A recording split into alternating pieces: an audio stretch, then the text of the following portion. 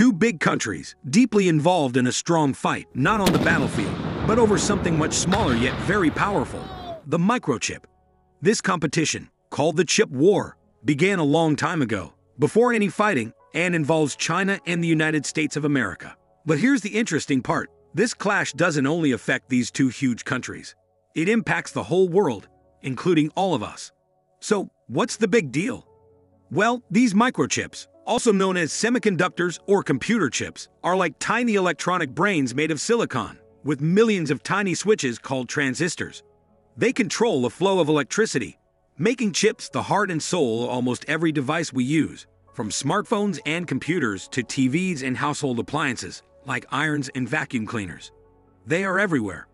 But wait, it gets even more interesting. Even airplanes, fighter jets, and spacecraft rely on chips designed ages ago.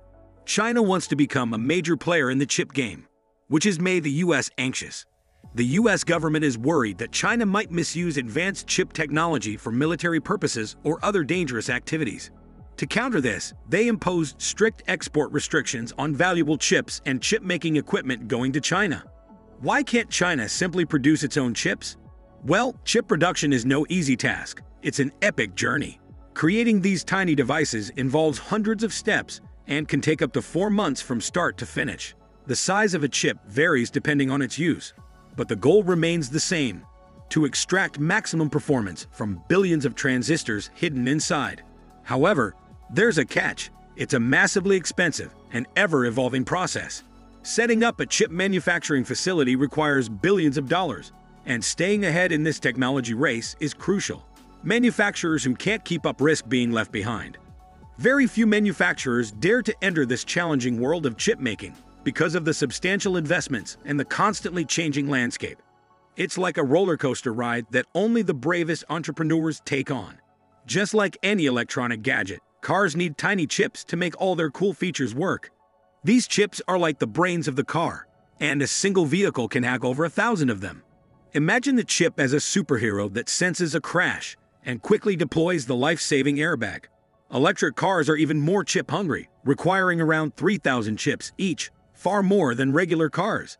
In fact, a past chip shortage caused the prices of electric cars to skyrocket. And guess what? China's chip situation affects a lot of things. If China faces restrictions on chips, it might not only impact their smartphones and gadgets, but also healthcare services, and furthermore.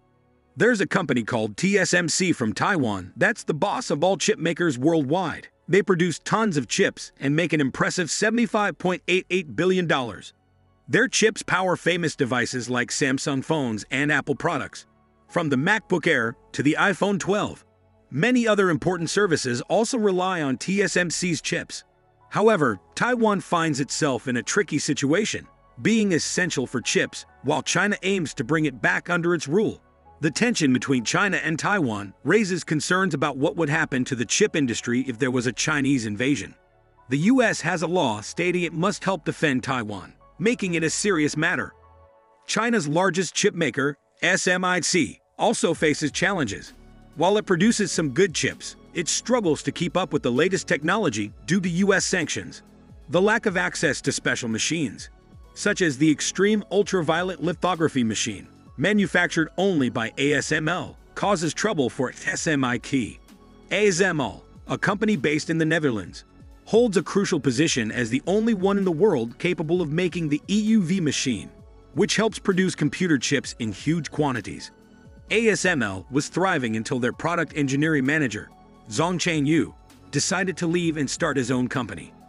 Unfortunately, things turned sour as ASML believed he stole their secrets and workers to aid his new company, allegedly with support from the Chinese government. ASML, which originally stood for Advanced Semiconductor Materials Lithography, is a multinational company from the Netherlands. They started in 1984 and focus on creating machines for photolithography, a process used to make computer chips. ASML's main headquarters is in Veldhoven, Netherlands, where they conduct research, development, manufacturing, and assembly. They have a diverse workforce of over 39,000 employees from 143 different countries and work with nearly 5,000 primary suppliers. ASML serves customers worldwide and has more than 60 service centers spread across 16 countries. They have offices in various places, including the Netherlands, the United States, Belgium, France, Germany, Ireland, Israel, Italy, the United Kingdom, China, Hong Kong, Japan, South Korea, Malaysia, Singapore, and Taiwan. ASML claimed that Zhongchang Yu's new company, Dongfeng Jinyuan Electromlet, had connections with another firm called Stahl Incorporated. ASML had previously sued Stahl Incorporated for stealing their technology. It turned out that both Dongfeng and Stahl were practically the same, created just a month apart by Zhongchang Yu, the former ASML engineer. It's not uncommon for companies to experience theft and decide not to make it a big public issue, explained Eftimiades, a former U.S. Department of Defense official who monitors cases of Chinese IP theft and espionage. Many companies go to great lengths to keep such incidents confidential, not disclosing them to the public, stockholders, or investors. Despite the troubles faced by Stahl, Yu's company, Dongfeng, continued to rise. In 2015, Dongfeng entered into a research agreement with the Institute of Microelectronics of the Chinese Academy of Sciences, which is the government's semiconductor research center, as per Chinese documents. During this collaboration, Yu caught the attention of Tianchun Yi, the institute's director, and the chief scientist overseeing China's chip equipment development. Following this, Dongfeng and the institute formed a joint venture to develop chip technology. Since then, Dongfeng has received numerous awards and praise from the Chinese government. Even after losing the Stahl case, Chinese authorities granted Dongfeng a broad patent in 2019, which includes OPC software. Additionally, last year, Dongfeng proudly announced that it was nominated a Little Giant by China's Ministry of Industry and Information Technology, a designation often followed by substantial new investments and expectations of rapid growth. But the story didn't end there. Many believe China appeared eager to improve its own semiconductor industry and sought ASML's technology. Some engineers were accused of stealing ASML's critical software and sharing it with Zhongchang Yu's companies in the US and China. The United States military, guarding chip technology, took action in response to the incident. This led to restrictions on exporting chip-making machines, spare parts, and chips to China, affecting major US chip makers like Intel, Qualcomm, Micron, and NVIDIA. These companies were concerned that the trade sanctions might harm the entire chip industry. China, unhappy with the sanctions, retaliated by banning the export of chip raw materials, like gallium and germanium, which are crucial for chip making. Gallium is a soft, silver-like metal that can be easily cut with a knife. It is commonly used to create important materials in semiconductors and light-emitting diodes. On the other hand, germanium is a hard, grayish-white and brittle metalloid used in making optical fibers for transmitting light and electronic data. Both gallium and germanium are not abundant minerals and can be costly to mine or produce. This is because they are typically found as byproducts when mining more common metals like aluminum, zinc, and copper, and they are processed in countries that produce these metals. China is the leading producer of both gallium and germanium globally, with the U.S. Geological Survey reporting that China accounts for 98% of gallium production and 68% of germanium refinery production worldwide.